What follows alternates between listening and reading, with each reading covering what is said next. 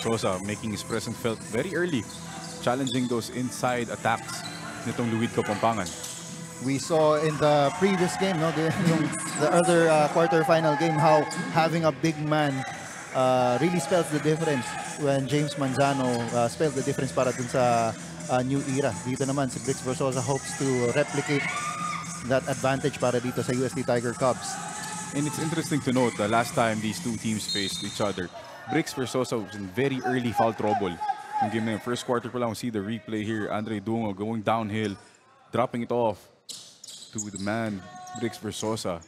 He was in very early foul trouble. That's why he wasn't a factor at all in that game. So we'll see if Versosa can be a factor against Luid. Buksit attacks. That shot is blocked by De La Cruz. Ito ngayon si Apostol. Gives it to Liwanag for the layup. Russell Liwanag was one of the key players the whole tournament long for Luid Kapangpangan, but upon the arrival of one Ernie Pineda, who actually scored again 38 points the last game, Russell J. Liwanag has taken the backseat to Ernie Pineda so far. Etong si Andre Dungo naman has been that man para the do-it-all forward para dito sa UST Tiger Cubs. So lamang early etong Luid Kapangpangan 4-3. Eto si Dungo going up and in. Goes to the feet. Tumatakbo dito si Lance Ronquillo. Ronquillo attacks and makes that layup. Lance Ronquillo making it look very easy despite the size. Able to finish over two defenders. Take another look at that play earlier by Lance Ronquillo, attacking the defense of Russell Liwanag. Walang pakialam si Ronquillo dun kung 1-on-3. Ano pa rin ang kamay as Versosa plucks that rebound, gets it to Dungo. Dungo attacks and makes that layup. Beautiful hesitation by Andre Dungo, finishing with the offhand. As a steal here by Reyes. Reyes, he will want to go up, but that was a pass. I think that was a pass. An alley-oop pass from Reyes to Ronquillo. And an early timeout called by Luid Kapangpangan Endless Plus as we take another look at that play. Ayan, palabas eh. Oh yeah, that was a pass. That was not a shot attempt. And we'll go to a break. We'll be back. Ang mindsets nitong ating dalawang kupunan. And yun na nga, itong si Ernie Pineda really was the difference nung previous matchup nitong dalawang kupunan, Coach. Coach Manu didn't have the luxury of being able to scout yung si Ernie Pineda because that was his first game dito sa PSL 21 Under. Swag nitong si Ernie Pineda. Nagkulay yung buhok with the goatee and the game to match it as well. Na-mention nyo nga yun ni Jaime during the last game. Parang Kelly Oubre ang datingan. Same number pa eh. Lefty, same number. May kulay yung afro. The head play. Liwanag gets it to... And that was a one-legged three-point shot mula dito kay Ernie Pineda. One-legged floating three-point shot. And Dungo is free from the corner. Yes! Andre Dungo is cooking very early. 10 points for him. As they get a steal here, Dungo. He will take it all the way. No good. Rebound goes to Pineda. Khan. They're going to attack. They get it down low to Rino. Extra pass to Liwanag. Yes! Liwanag. Sort of the Luid Kapangpangan's version of Andre Dungo. The do-it-all player din. Kasi he averages, alongside his points, he also averages around 5 rebounds and 5 assists. And a couple of steals as well. Inside, kicks it out. Here's Pineda. That three is short, but he gets the offensive rebound and just slithers his way to the basket there. As etong UST, tatlo lang ang kanilang lamang with 2 minutes and 10 seconds dito sa ating first quarter. Dungo, he is being harassed by Khan. Dungo, underneath to Buenaflor. Nice pass and nice basket. Tatakbo ulit dito ang UST. Velasquez for the shot, and he makes it. Again, transition attack by UST. Luid has to do a better job getting back down on defense. And a steal there, but counter steal naman para dito sa Luid. And the basket. Dito kay Ludovice. Velasquez squares up for the shot. Then he makes it. One last shot here, but Khan gets a steal, goes up for the shot, and that is off.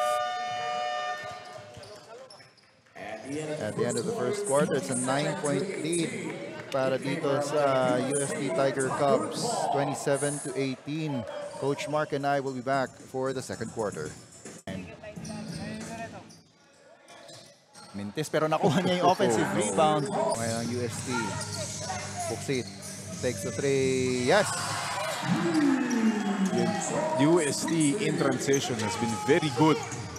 Luid struggling to get back down. Mintis dun si Khan sa kanyang atake. Here's Gopez for three, no good, but underneath is Guevara for the end one play. Baba ulit sa pito ang lamang ng UST. Dungo. Medyo crowded sila dito sa side na to. Swings it over to the other side. Ronquillo attacks. Drops it off to Buenaflor. Nice pass, nice shot. A better offense there from UST. Earlier, they were settling for a lot of outside shots with their half-court offense. Pero Ronquillo attacking and finding an open guy. As Valiao, his pass to Guevara doesn't result in points. So this is another good matchup to watch out for. Ronquillo versus Valiao. Two Spitfire energy guys for both teams as Buenaflor gets an end one play underneath. Buenaflor, the hustle and the energy paying off for him. You see the replay here. He's crashing for the offensive rebound, not stopping despite three guys in white in front of him, getting the loose ball and converting.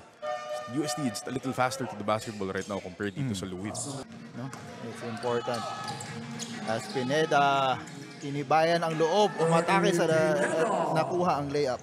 That's really the strength of Ernie Pineda, getting downhill with momentum, finishing strong with the left hand. CST Tiger Cubs team. Here's Khan.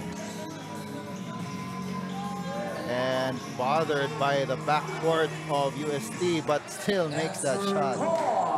Good footwork from Lancer Khan. Getting away from this defender, nothing too fancy. Here's Zanoria. Took a look at another try for three, but gives it back to Ronquillo. That one is straight and through. Ronquillo playing very well. Yun lamang, hindi nakababas depensa agad ang Tiger Cubs. And a timeout is called on the floor. Na wala yan nung first game nila kasi sabi mo nga, Coach, early foul trouble. Early foul trouble. He barely played even in the second half. Naunang dito si Ronquillo.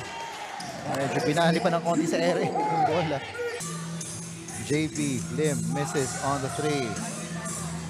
Tumatakbo ang Luid. And a timeout is called on the floor. So happy birthday, of course. Always a pleasure to be working with the men and women here from Nudge Productions, bringing you all of this action here at the PSL 21 and under. As Ronquillo finds Buenaflor underneath. Yes! Again, another great pass by Ronquillo down to Buenaflor. These two guys connecting everything. As a miss there from Luid. Ito ulit si Ronquillo on the attack. Gets it to the other side. Oh, at the corner, but it's stolen by Pineda. Khan going to the basket. Bad turnover there for UST. A chance to really go out in a run. But ngayon, giving Luid some life. Only down 6 points. So si Ronquillo swings it to the other side. Steal attempt. Gamble there by Liwanag. Doesn't work. Underneath once again is Buenaflor. Wala nang sorpresa ngayon galing dito sa Luid. Oh. As that is a basket para dito kay Sam Reyes. Versosa missing on that shot, but gets right back down on defense. Here's Khan. That 1-2 punch of Luid working there. So itong si Ernie Pineda, he has not been scoring as much, but he already has 4 assists. 8 seconds to go dito sa ating second quarter. JB Lim sails to the basket pero hindi pumasok. Nauna dito si Pineda. And that will count. In the nick of time, pumasok yung kanyang tira, reducing the lead to 6 points.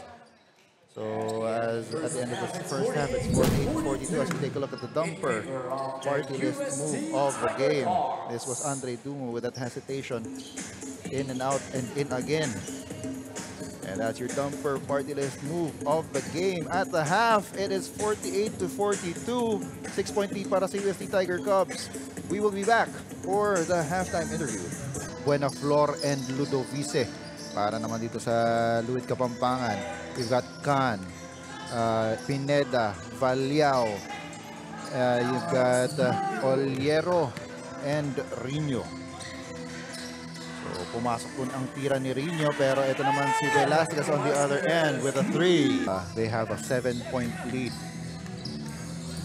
Velasquez calling for shirts. Ludovice. Now, eto coach, back na. Narinig ako eh.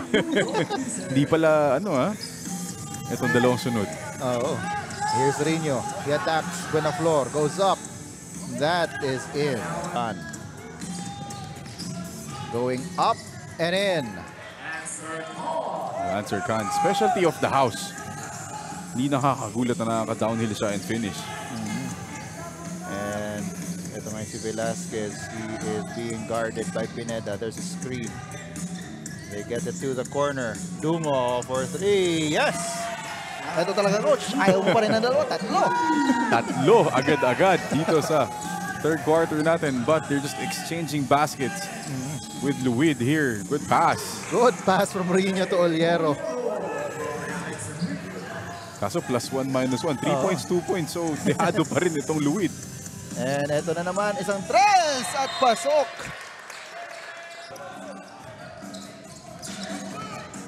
Running into their set are itong UST. Talagang they're making a point, coach. Rebound. Si Khan says, kasi may tape pala tong dalawang daliri ni Khan. Natamaan doon. Swatting that shot from Velasquez away. Ito si Velasquez. Babawi sana sa tres, hindi pumasok. Loreto getting the rebound. They get it outside. And that goes in, but there is a loose ball foul. Rebound goes to Rino. Here's Khan. May iniinda sa left hand itong si Khan. Gives it to Oliero. That pass almost tipped by JB Lim. Oliero, yes! Oliero, despite the size difference, able to finish inside the paint over Brix Versosa. By the Tiger Cubs. They get it downstairs to Versosa, and that's it. Yan na, hindi niya na binaba yung bola. Walang kahirap-hirap talaga pag tumitira itong si Versosa. Here's Khan, once again attacking, and he gets that shot, erasing itong si Brix Versosa on that attack. Buksit for 3, yes! It's the 6th 3-point shot for UST in this quarter. Just finding their rhythm. Pero hindi talaga sila makabitaw because of Lancer Khan and all their attacks and the free throws that they're giving up. He will attack this time, but that is stolen by Ronquillo. Here's JB Lim inside, and he gets a basket and the foul. Ronquillo directing traffic. Gets a screen, attacks, swings it outside. Buksit thought about the 3, goes inside instead.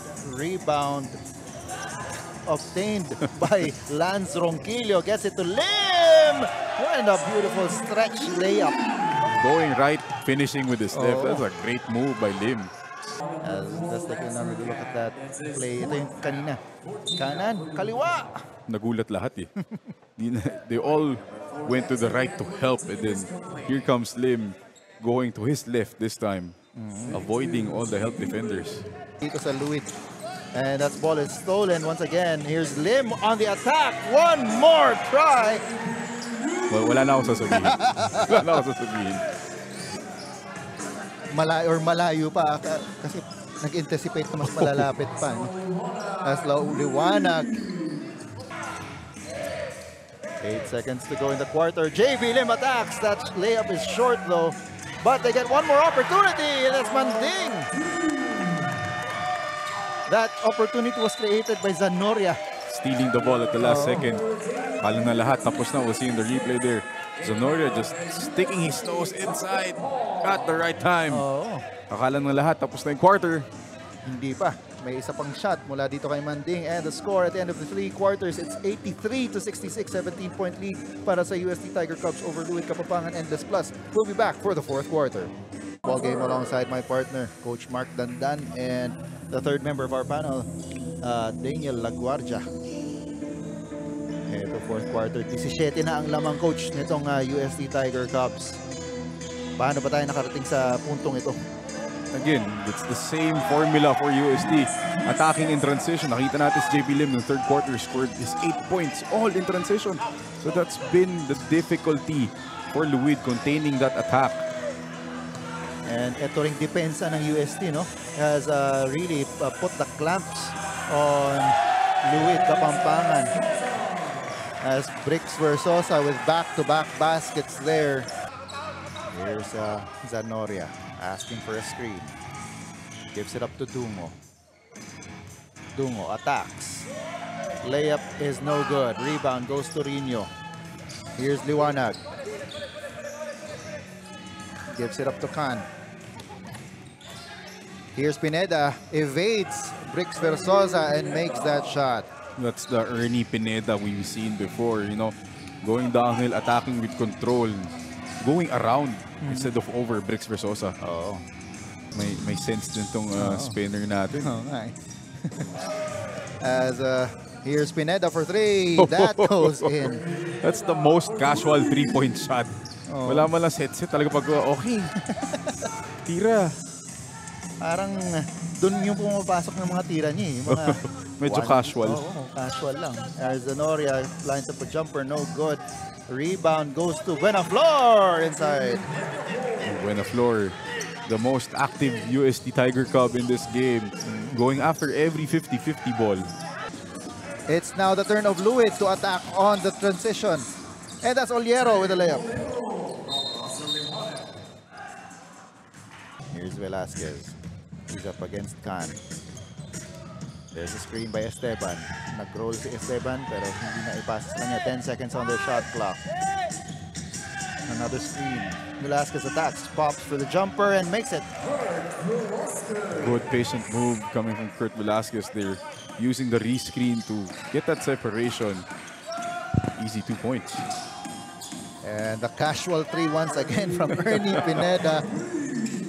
Ito si Ernie Pineda siguro yung pagdadating sa court nakapantalon tapos maghahamon ng limahan, walang problema. Oh, grabe yung ano. Pineda. Exactly. Importante na nandun siya to support. As a 3 is on the way para dito kay Luis finally. Sarap na pakiramdam nun after missing all those shots. Silang lahat. And it's now a 17-point lead para dito sa UST. Good pass. Good pass din mula kay Velasquez. They have a 17-point lead and will be back. Once again, Velasquez. 2-man game with Buenaflor. Good pass. And the point guards of UST have really been have come to play dito sa laban na to. As that is a layup by Ludovice. There, Valiao pushes it up. De La Cruz attacks. He makes that shot. Goes to UST. Here's Ferrer. Gets it to Ronquillo. He has been solid throughout this entire ball game. Attacks. Kicks it out to Esteban for 3. Yes!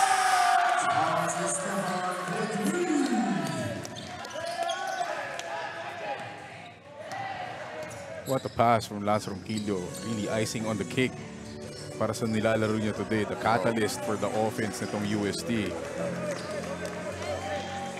And so 15 seconds to go. Itatawid na lang yung bola.